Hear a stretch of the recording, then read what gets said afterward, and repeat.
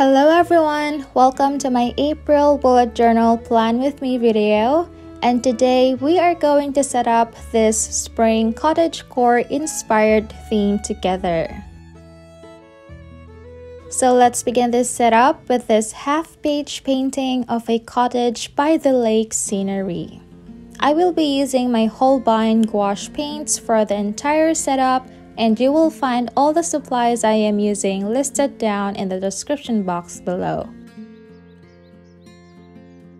I taped the edges with washi tapes and then started by painting the sky with a flat brush and the clouds with a small round brush. You might be wondering why this painting is half of the page, but don't worry, it will be turning into an idea that I've never done before. I already sketched a picture prior to painting, so I'll have a guide to each of the elements in this illustration, but since I'm using gouache, the sketch will be pretty much covered, especially when applying an opaque consistency.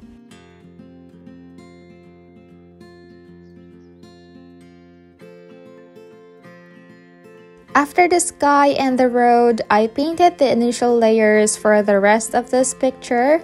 I rarely paint nature with gouache, so I was pretty unsure at first on how I will execute the whole painting. But after these layers, I thought it would be easier for me to start adding details on the bushes first. I wanted this to have variations in size, so I outlined the shapes with thin, subtle strokes of white paint, and then I moved on with filling in these shapes with texture. I'm using a small round brush to create small messy dots with tapping movements. You can see me add darker shades on the bottom of the bushes and to also separate each bush from one another.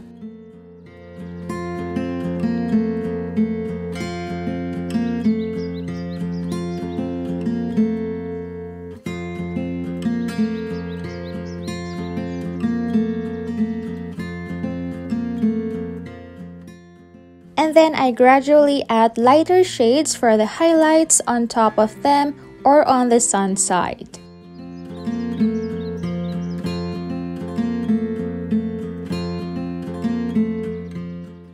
I didn't bother to add highlights on the upper left bush because it will be covered by a tree later anyway. On the arch bush, I also added some red flowers to make it a bit interesting.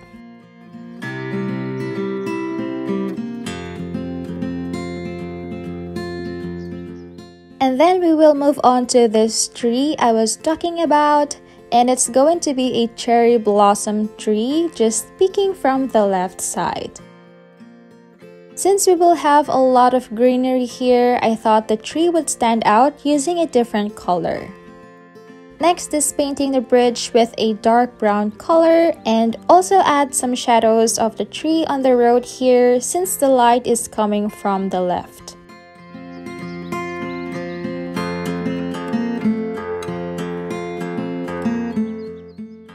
Then I proceeded with painting the rest with flowering shrubs to add color and structure to the roadside and on the other side of the lake. I played around with blues and reds and yellows for the flowers. I did a painting in my sketchbook in my previous video with the same technique for the greenery, so it was helpful to get me a bit of a practice for this painting.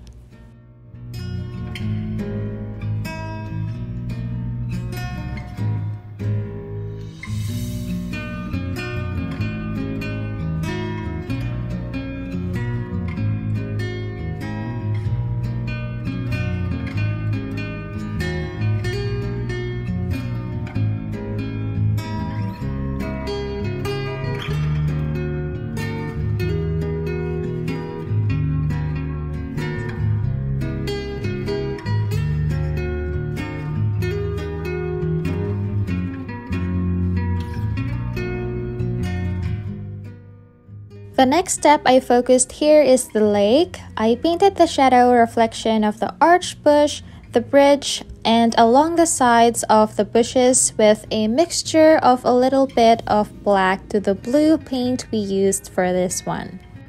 And to give more realistic look to the water itself, I'm adding some thin horizontal strokes of white paint in between the shadows.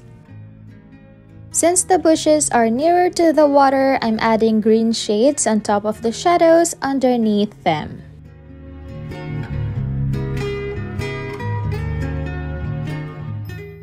And then it's time to focus on adding details to the cottage. I painted the shapes of the windows and doors first with dark brown and some texture to the roof.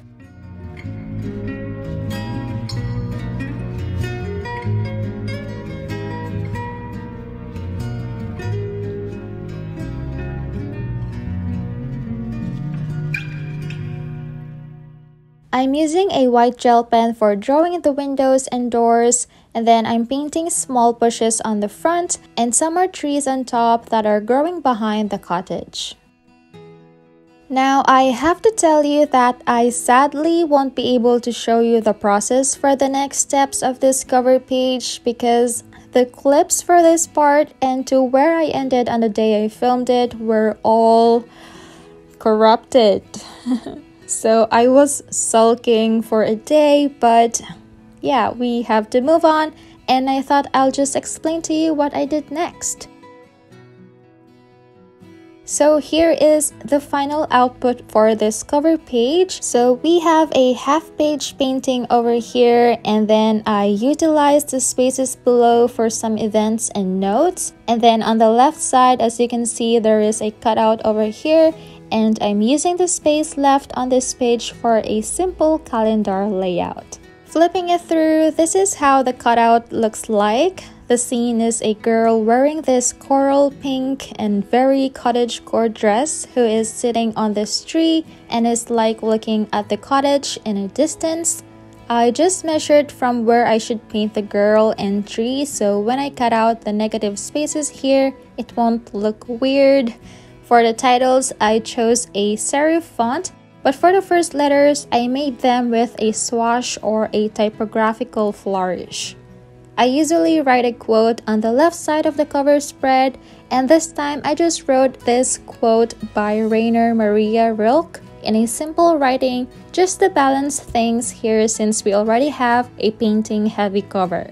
And now this is where I finished filming on the specific day where my raw footages were corrupted. I am making a separate spread for my main focus and goals.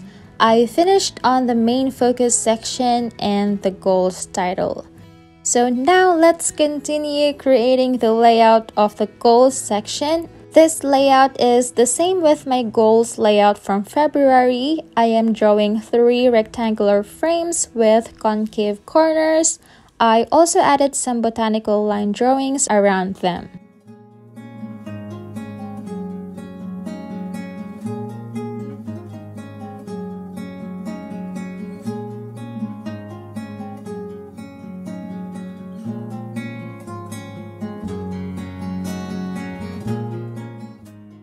On top, I'm writing the specific goals I wanted to achieve this month, and then I'm adding dividers so that below I have a space to write down some actions I need to take in order to achieve these goals.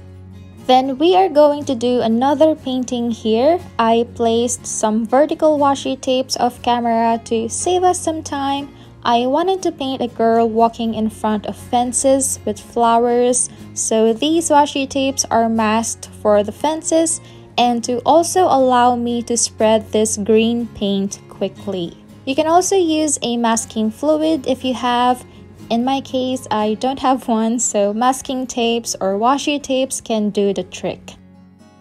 I tried to make the upper part of the background a little lighter, and then I added some grass in between.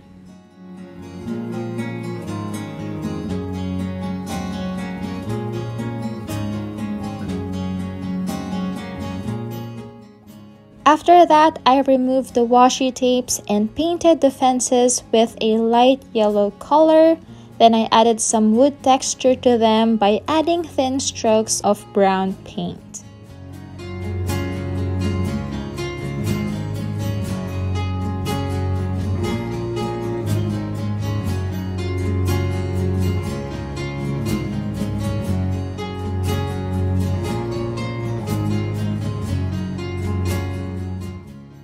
Then I'm working on the bushes in front of the fences. I layered different shades of green and white.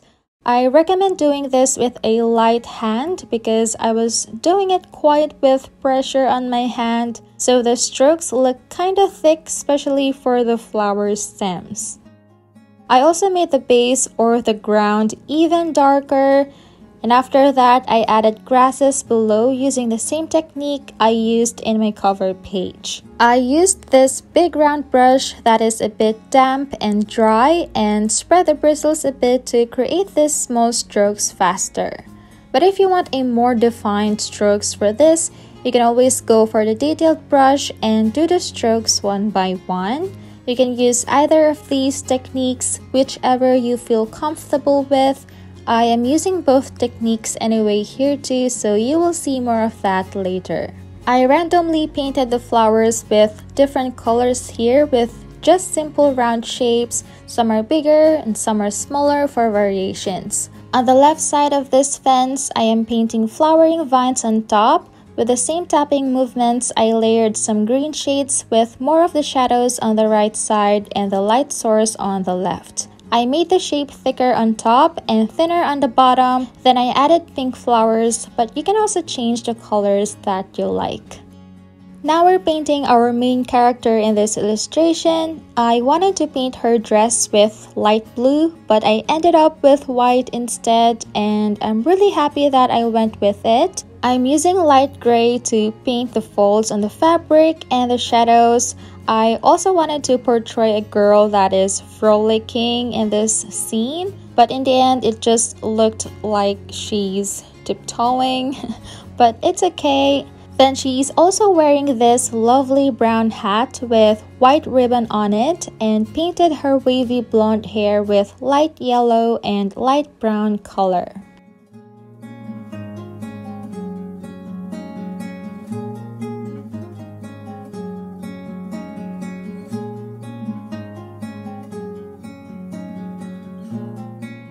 Lastly, I also painted some flowers that she picked along the way in her dresses pocket, and that finishes this main focus and goals spread. This is definitely one of my favorite paintings in this setup. I just love the composition. But now let's move on to the next spread. On the left page will be my habit trackers. I just wrote the title here again. I enjoyed my interactive habit trackers last month with individual round shapes for each day, so I'm doing that for my habit tracker this month. I'm using this stencil from Notebook Therapy to make these nice round shapes. I also thought this is a great opportunity to make use of the stationeries I acquired that are still waiting for me to use and not collect dust in my drawer. So I have these cottage garden pattern papers from Stationery Pal that are perfect for this theme. I chose the colors and designs that I like and cut these into smaller versions and then glued the top parts onto the page. And then I wrote the habits that I want to track on the upper left. The page next to it will be for my gratitude journal. I've used this idea last month and I wanted to include it again in this setup. In this page, I'm writing not only what I'm grateful for, but also some affirmations and highlights for the month of April. Although we have some not so good things happening in our lives and in the world right now, I think this is a great practice to write down some positive aspects to help us be more mindful and strengthen us to deal with the rough patches in life. On the bottom corner of this page, I decided to paint a girl who is picking some flowers. I am painting a bigger bush, and since we're painting it on a different angle, I made the shadows or the darker paint prominent on the right side.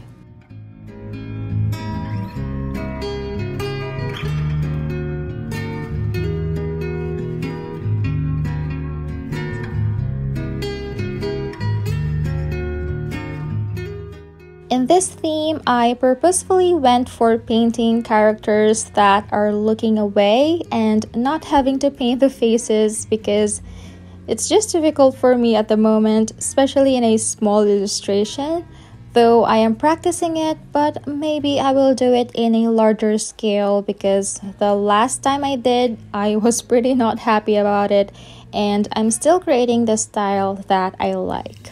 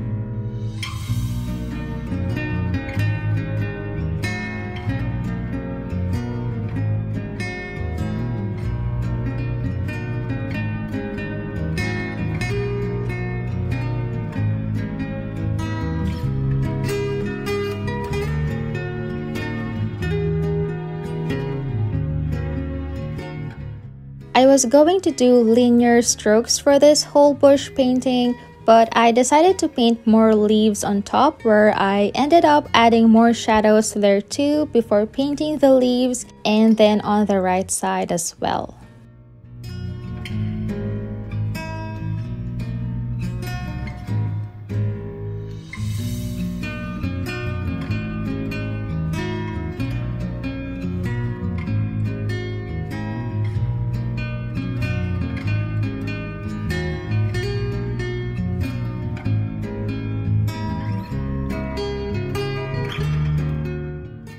And then lastly, I'm painting white flowers on the bush as well on the basket, and I'm painting them in different sizes.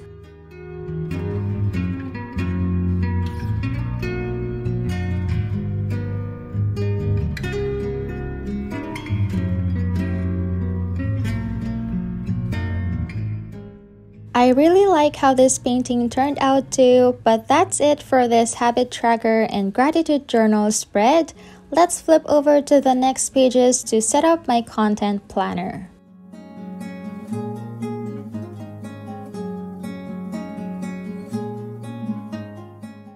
I will be using the same layout that I've been using a lot over the past months, but I also incorporated the botanical line art in this content calendar.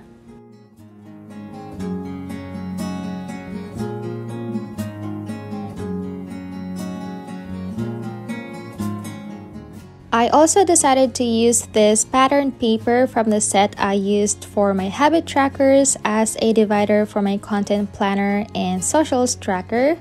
Under it, I just drew the icons of the handles that I want to track. Then I'm using these Arthur and Olive acrylograph pens to draw some rectangular boxes where I will write the subscribers and followers count. I drew them in alternate colors, but I messed up with the green on the top, so I just layered it again with blue.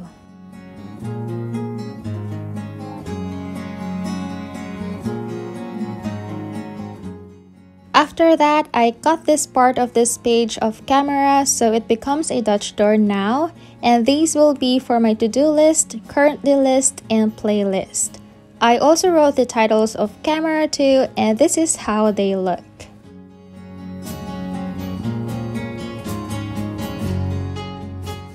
For the currently list, again, this was inspired by Ashlea of Real Paper Pages on Instagram. I am laying out the things I wanted to include here, such as what I'm currently enjoying, learning, watching, and manifesting.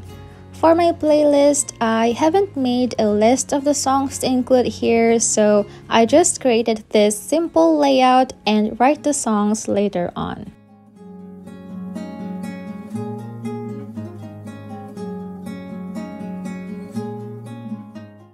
Above this Dutch door page is another painting. I am painting a girl with a bicycle in a grass field looking at a cottage from afar. I painted the background first, starting from the sky with a light blue color, then the horizon with gray, and then the background for the field starting with a lighter shade of green, and I slowly blend it with another shade of green in the middle, and then it gets darker towards the bottom. After that, I painted the trees that are farther away along the horizon with a dark shade of green, and then another line of this random shaped trees next to it. I painted a very simple cottage in between these lines of trees on the left side.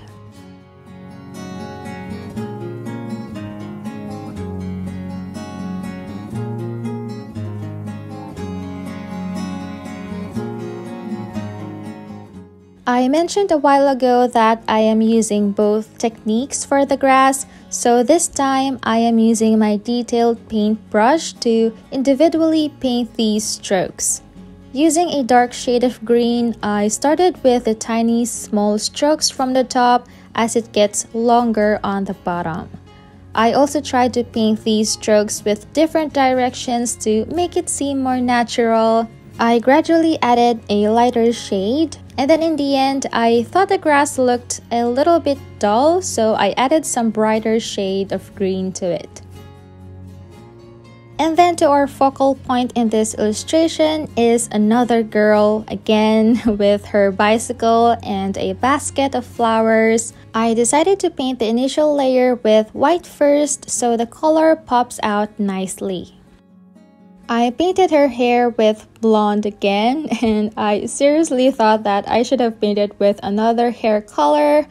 But yeah, I painted the blouse with white and the skirt with orange. The skirt looked a bit orangey in my eyes at first, so I layered it again with a lighter tone.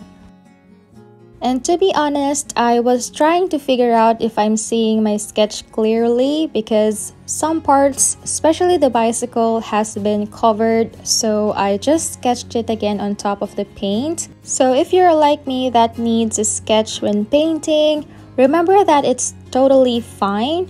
It's essential to the process, and once you get familiar with it and maybe decide to challenge yourself to paint without a sketch, then that would be equally rewarding as well.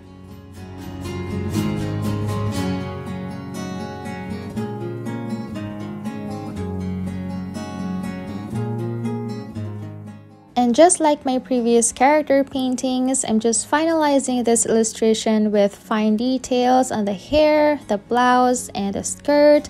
Then I'm also adding some highlights on the bicycle and some flowers on the basket.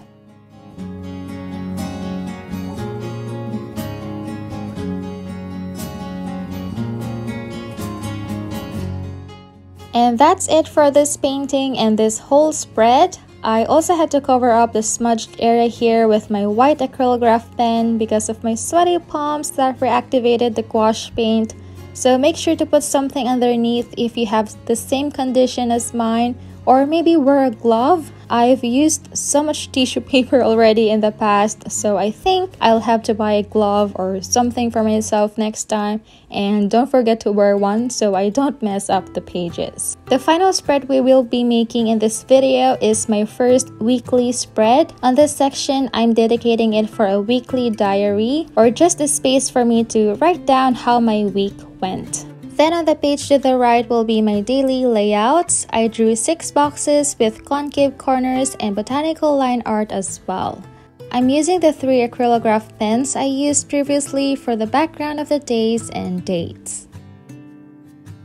Then I decided to do a bigger painting on the other side. I started painting a cottage on the upper part of the page, and please excuse the change in the lighting here because the sun shines so bright and then suddenly hides, so the video got dark at some point. I painted the cottage with almost the same colors like the ones we have from the cover page. I also changed the style of the cottage and added a porch. I didn't paint the roof fully because I will be covering that with greenery later on.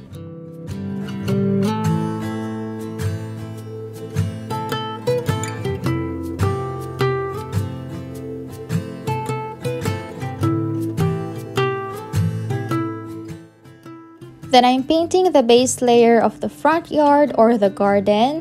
Before adding details to the garden, I am painting this girl sitting on a blanket while reading books first. I decided to use a lavender color this time for the dress to change things up a bit.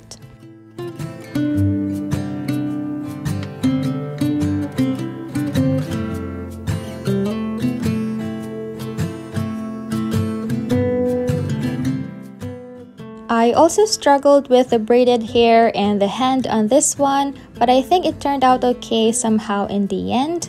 There are also a basket and some more books on the blanket.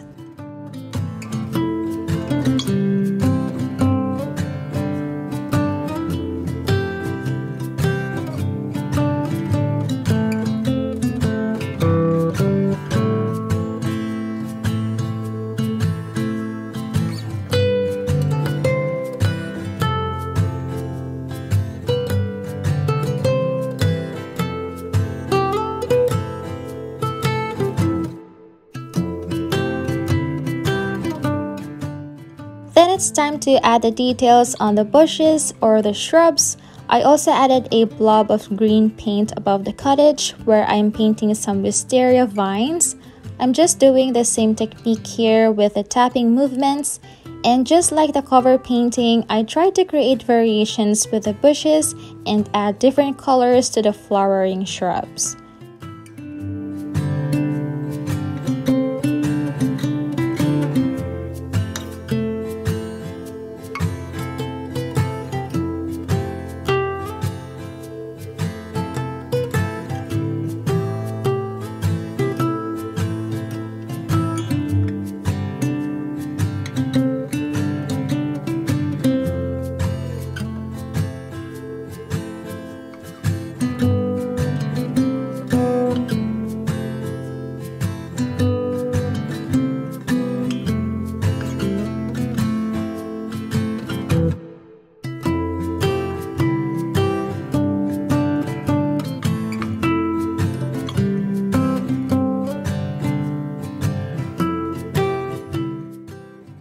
The final step here is the grass.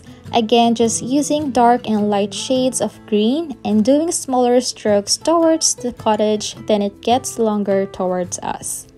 I've done Dutch doors for my weeklies in the last 2 months and they were very convenient for me to use. But this time I really enjoyed painting these and I felt like I want to paint more of these cottagecore scenes in my next weeklies. So if you would like to see how they will look like, I will be posting them on my Instagram page @CherisD along with the ones we created here. And that's finally it for my initial bullet journal setup for April. And before we end this video, let's do a reverse flip through of all the spreads we created in this setup. I really hope you enjoyed this setup and inspired you to try out gouache and recreate or create something like it in your bullet journals too. Or maybe just enjoyed watching me paint my illustrations and draw my layouts for this month to keep you company. I am excited to know what you think about this setup in the comments, and if you want to see more bullet journal and more art-related videos, subscribing to the channel will be highly appreciated as always, and don't forget to like and share this video too. Thank you so much for joining me in my April Plan With Me video. Have an amazing month ahead, and I will see you in my next one. Bye everyone!